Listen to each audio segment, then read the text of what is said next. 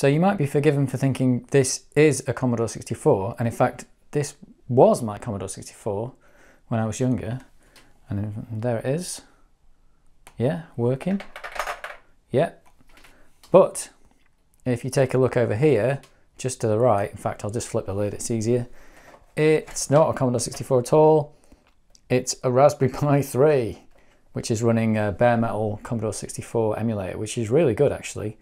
And I've got it hooked up to a Xbox joypad here to control it. What it's doing is it's a Raspberry Pi 3 with bare metal C64 running on it, and it's hooked up to this Keyrah, which is basically a keyboard and joystick interface that allows you to plug an existing Commodore 64 or A600 or Amiga A1200 or VIC-20 or +4. So you can plug that into there, and then you can convert it to it can be basically, you can use the keyboard and you can plug that into a computer as USB, or in this case it's plugged into the Raspberry Pi, which allows me to use it as basically a bit like a Commodore 64, except it's not. And I can show that working on here. And there's the kind of like menu you get for it. You can control that with, you can set these buttons up to do whatever you want. So it's really cool. And I've got a, you can actually save snapshots. And I was playing Retrograde. I saved a snapshot and now I can go back to my game and continue with it. And it does work really well. I've got no sound hooked up on this at the moment, but the sound works really well. I think it's just using Vice under the hood to actually run it. But yeah, really cool. I do actually quite like it. So you can get into this. It'd be much better with the sound, but this monitor doesn't have any sound outputs on it. So thanks for nothing, Dell. So that's great. The only trouble I've got with it at the moment is the power comes in for the Raspberry Pi. So it's powered by there. There's no off switch. You just plug it in and it comes on. And there's the HDMI going out to the monitor. That's all fine. There's a USB cable here that I've attached just to get the joystick, so I can have an actual proper USB joystick there. But this one is the one that goes to the Keyrah. And if you look, it actually goes all the way around there, and then it goes outside the computer and then back in there, because basically the input for the Keyrah is actually on the outside here, which makes sense because you can use this to, like, you can plug this into a computer or something. But I actually want it all internal now because the Raspberry Pi is inside. So there is actually a pin header here, which is not populated by default.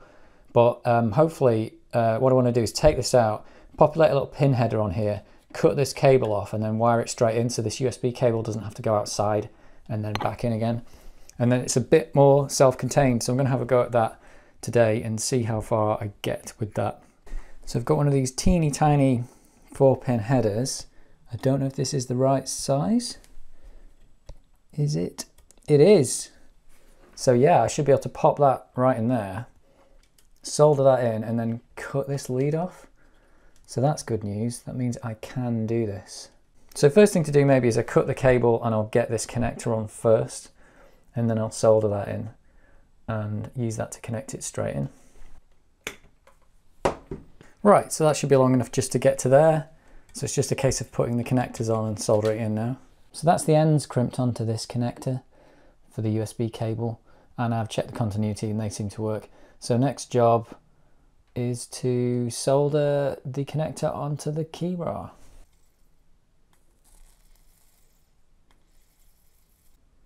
Yeah, I put a giant blob of solder on one of them, but it should be fine, I think. Right, so the last thing then is just I'll insert this connector into here, and then in the right order, it did actually have the names for the colours that were on there, and I'm going to trust it. Red, white, green and black. It's horribly sticky, that liquid flux.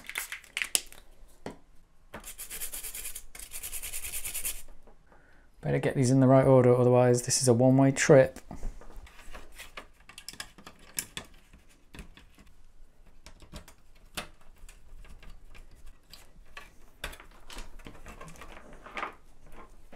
Right, so let's give this a test run and see how it does. There we go. Well, it's powered up. Does the keyboard work? No. What have I done wrong?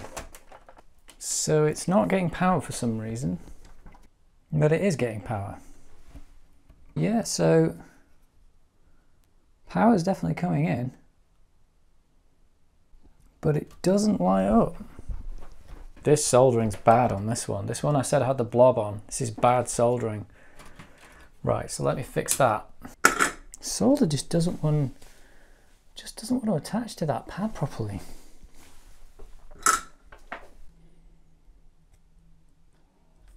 Well, that just did not want to cooperate. Right, let's try that again. I don't know, it still doesn't look good actually. And the computer's on, the power light's not on. And we're definitely getting our 5 volts to there. Didn't think this would be this hard. Yeah, so it looks like after a little bit of resoldering of the Keyrah, it seems to be working now. I think it was just a bad solder joint on the positive. So that seems to be all right now, and that's connected inside. So that connection will go inside the case now, not from outside. I did cut the shield in my attempts to repair. I've cut the shield wire, which I don't think I needed to do, but I'm going to leave it the way it is. The shield's not totally necessary for this cable anyway. But a little bit of messing around, but in the end, it seems to be working. It was just a bit of faff to get that solder connection correct. So I'll reassemble this now and see how it works. And I've got a working keyboard, and I don't have a stupid cable going around the outside. So that is what I wanted.